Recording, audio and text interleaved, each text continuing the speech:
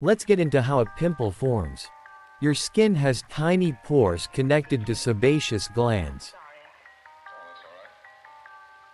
These glands produce an oily substance called sebum.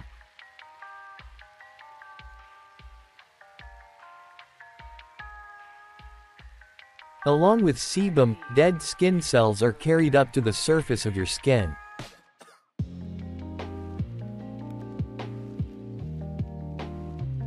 Sometimes, the sebaceous gland produces too much sebum, leading to an overflow of oil.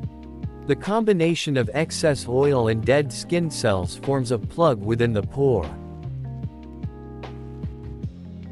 If bacteria multiply in the clogged pore, it can lead to an infection. The infected pore becomes inflamed, resulting in redness and sensitivity. The infection creates a white, pus-filled tip on top of the affected pore, resulting in a pimple.